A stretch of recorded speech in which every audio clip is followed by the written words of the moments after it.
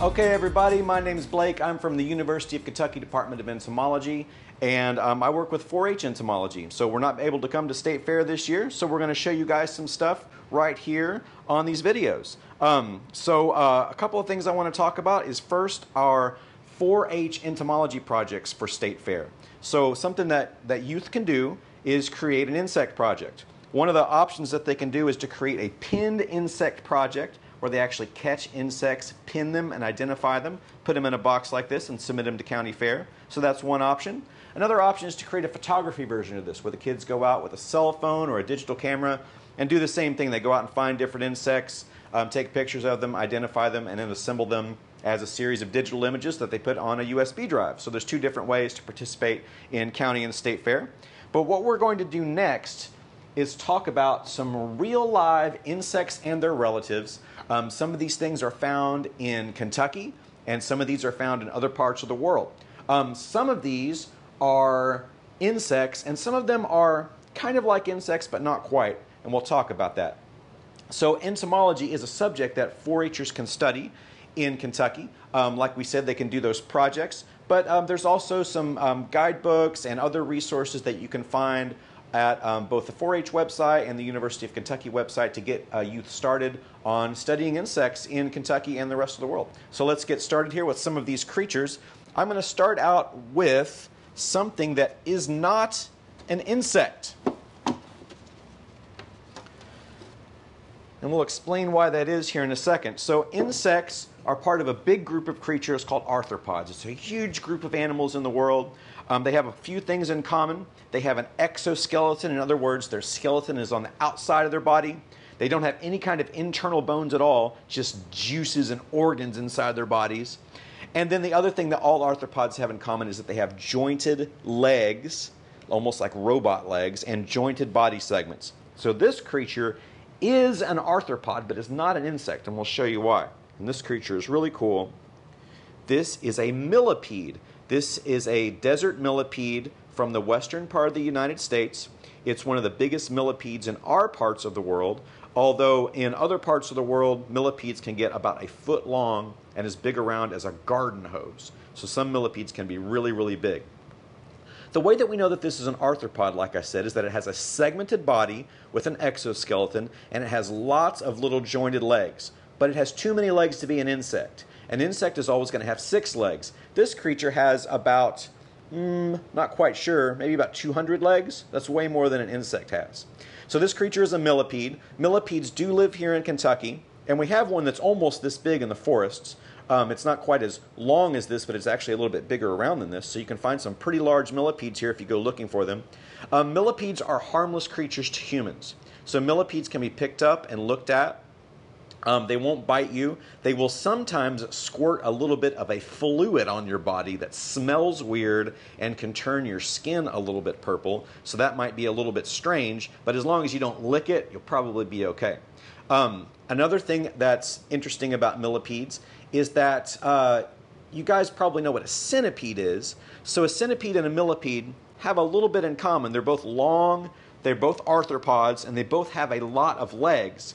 But the big difference is their behavior or their biology. A millipede is a slow-moving creature that eats plants and things like mushrooms and old dead leaves. So they're very, very slow, and they're not venomous. Centipede, on the other hand, also very long and narrow like a millipede, but a centipede is a predator. Centipedes are out hunting other creatures, so they are fast. They will quickly move away from you if you see one of them, whereas the millipede's very slow. And centipedes could possibly bite you. The ones that we have in the United States, luckily, are not very dangerous. But just like millipedes, there are centipedes in the world that are about a foot long and about as big around as a garden hose, and those sometimes send people to the hospital. So lots of really cool things going on in the world of millipedes and centipedes. But we certainly encourage you to go out and look for millipedes in your yard and in the forest in Kentucky, because they're really neat to look at and observe. So we'll put her back, and we'll set these back over here. And now we'll look at something else that is not an insect. So this creature does live in Kentucky. This creature lives in the southeastern part of the state. down between around Somerset, all the way east to places like Pikeville, and then all that southeastern part of the state down there. And this is the only kind of scorpion that lives in Kentucky. It's only about 1.5 inches long. It's a real scorpion. It has pincers on the front of its body and a long tail with a stinger on the back. We know that it's an arthropod once again because it has jointed legs and a segmented body, but it's not an insect. It's got 8 legs instead of 6. Some of you all may know what the 8-legged arthropods are called. Those are the arachnids. So this creature is an arachnid. It belongs to the same group as spiders and mites and ticks. And like I said, this is the only example of a scorpion that we have in our state. It does have a venomous stinger on the end of its tail, but the species that we have, this one in Kentucky, is not very dangerous. If it stings you, it hurts for a little while, but that's it. There are scorpions in other parts of the world that can get to be quite a bit bigger than this, and some of both the big ones and the small ones that live in other parts of the world can be pretty dangerous. They can send people to the hospital. This one, though, luckily, is not too dangerous. Scorpions do a few things that are really interesting. This one is found under rocks and logs in the southeastern part of the state.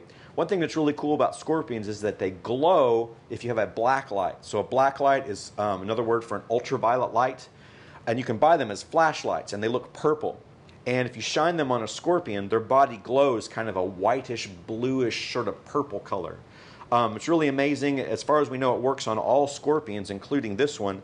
And if you're really brave and have some adults that want to help you out, you can go on a scorpion hunt at night in the summertime. Take your UV light, go out on trails at nighttime in the southeastern part of the state. Scorpions hide during the day, but come out at night, you can find them with your UV light. Best thing is probably just to observe them instead of trying to catch them or touch them. But even if you do accidentally touch one, it's not a big deal. It's just a little bit painful. But they're really cool to see and actually extremely common in some parts of the state. These guys are little predators. They eat stuff like termites and ants and little worms and things like that. So we'll put this one away. And just very quickly, we'll look at an example of another kind of scorpion. This one is not from Kentucky. This one is from the southeast part of Asia, and it's called the forest scorpion. This one is actually quite a bit larger than ours. This one is also not particularly dangerous, even though it's big. This one is also not as sort of gentle and calm as our species. But if I were to get stung by this, it would definitely hurt, and I wouldn't like it, but it wouldn't send me to the hospital or anything like that. So like I said, there are other kinds of scorpions in the world, including a yellow one that's about as big as the one we just saw from Kentucky that lives in the southwestern part of the U.S. That one is pretty dangerous, but this one is not. Otherwise, this one does the same thing that our scorpion does. It has pincers on the front, it has a stinger on the back, and it just goes around and hunts little creatures. This one would eat things like roaches, large worms. It might even be able to catch something like a little mouse or a little snake to eat. So that's the forest scorpion, really cool creature.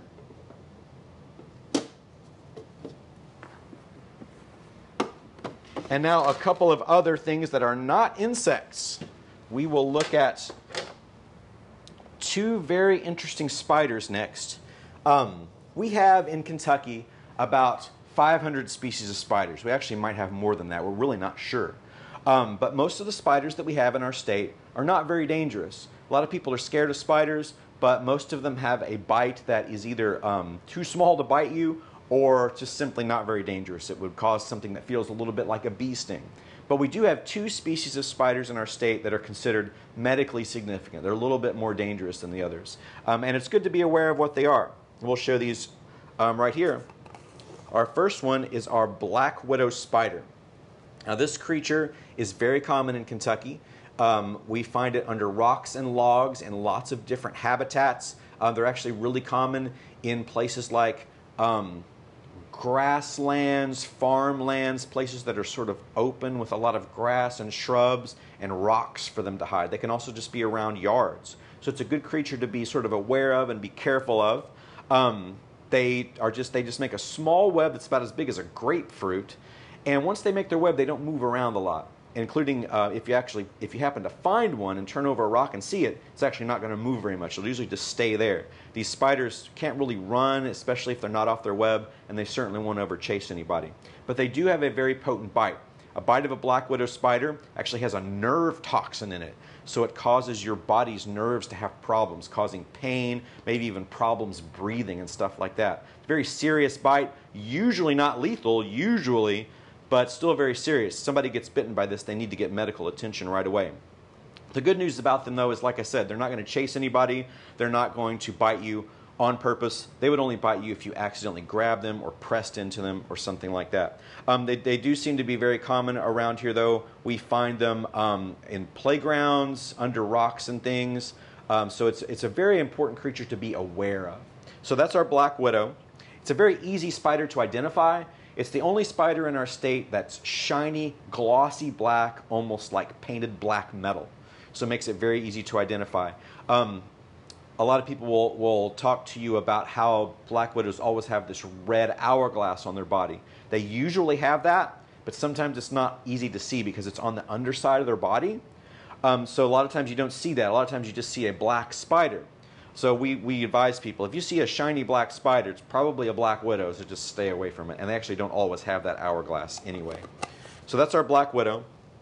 And then we also have a spider that's also of medical significance, but it's very misunderstood. This is our brown recluse spider. Brown recluse is not as common all over the state as black widow is. It's more common west of I-75, so sort of in the western part of the state. Once you get out there, it's actually pretty common. You hear a lot of things on the internet about how brown recluse cause these horrible wounds and maybe that causes flesh to rot and stuff like that. We know that the bite of them is bad. It causes a wound that takes a while to heal, but typically a bite from these is usually not all that bad. The problem is that sometimes it gets infected afterwards. So if somebody gets bitten by one of these, if a doctor takes a look at it, keeps their eye on infection, it tends to not be that bad, but it can still be a serious bite. So we want to take it seriously.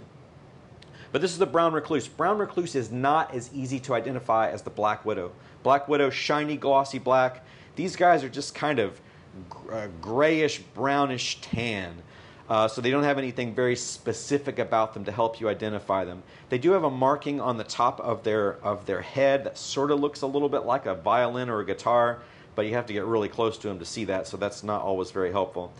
They kind of hold themselves flat, and they tend to hide in they're reclusive. They tend to hide back behind boards and cardboard, and they make a flat web. So those are some of the things you would look for with these. We advise people to be careful in places like, especially if they're in western Kentucky, places like garages, attics, any places that are kind of warm and dry and that have a lot of piled up stuff for these guys to hide in. Once again, just like the black widow, these guys are not going to come looking for you to bite you. They're only going to bite you if you accidentally press on them or scare them or otherwise make them feel like they're in danger. Both of these guys are full-time predators. So all spiders are predators. They feed on other creatures. These guys are going to be feeding on things like flies, ants. Brown recluse actually feeds on things like roaches and even bed bugs. So sometimes even the spiders that we don't like help us out. So we'll put these two away. And we'll see our last creature that is not an insect. And so this creature is one of my favorites. This is a tarantula. So once again, we know that a tarantula is an arthropod because it's got an exoskeleton, no bones on the inside, but sort of a hard covering on the outside. In the case of a spider, that hard covering is also fluffy. It's got hair all over it. So you may not think of it as having an exoskeleton, but it does. Underneath that hair, there's actually almost a plasticky substance that covers its whole body, and that's its exoskeleton. And it also has those jointed legs. And we know that it's not an insect, once again, because it has 8 legs instead of 6. Another thing you'll notice about spiders and scorpions and also mites and ticks is that they don't have antennae. Insects always have antennae. Spiders and the other arachnids don't. But this creature is called the desert blonde.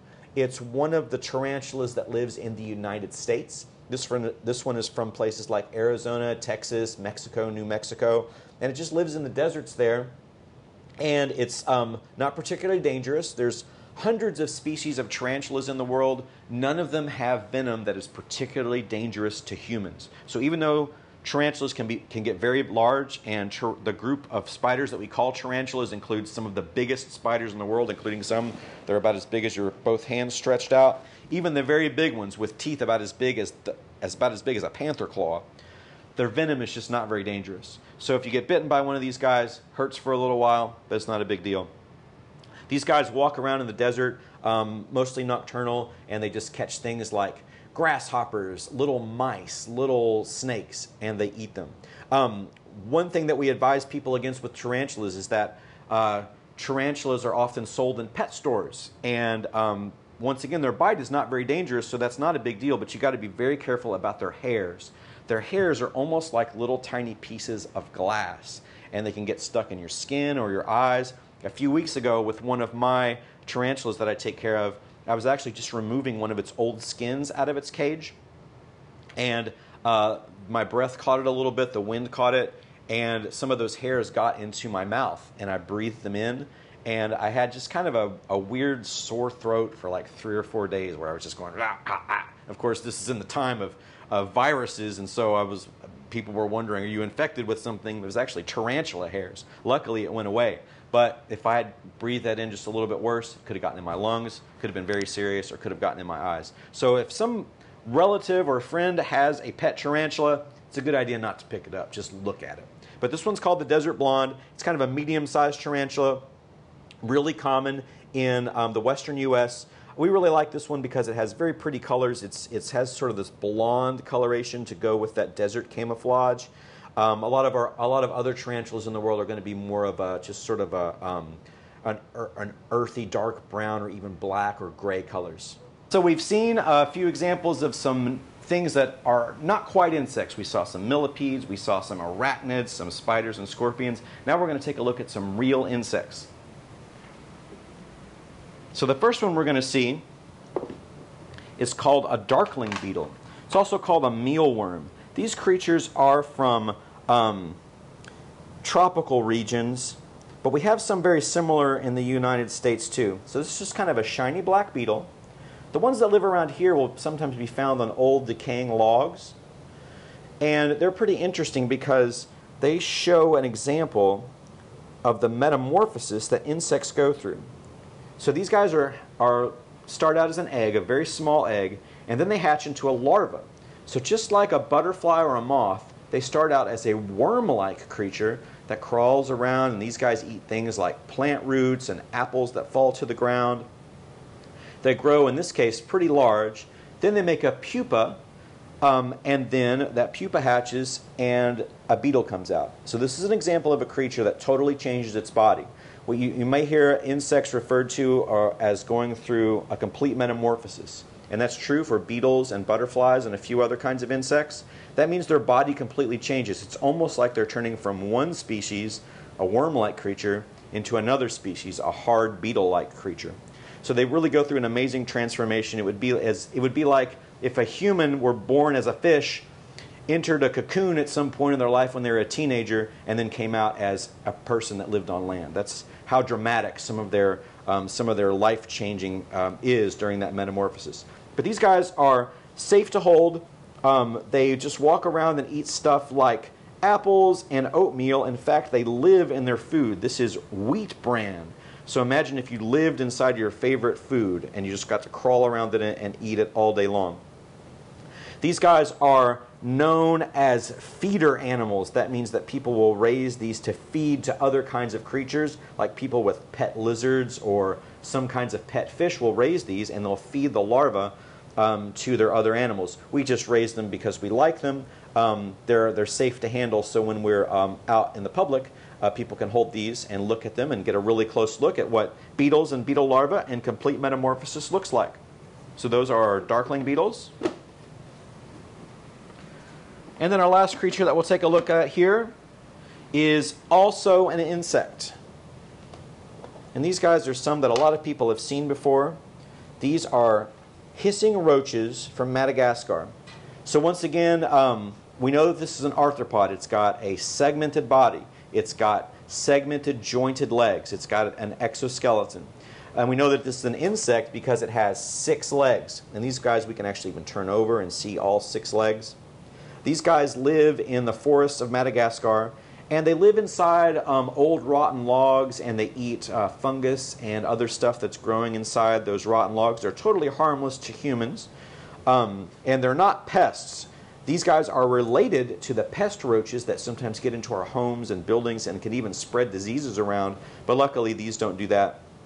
These just hang out and relax, and they're safe for people to hold. They eat stuff like I said, in the wild they're living inside rotten logs, but in captivity we feed them things like apples and romaine lettuce and dry dog food.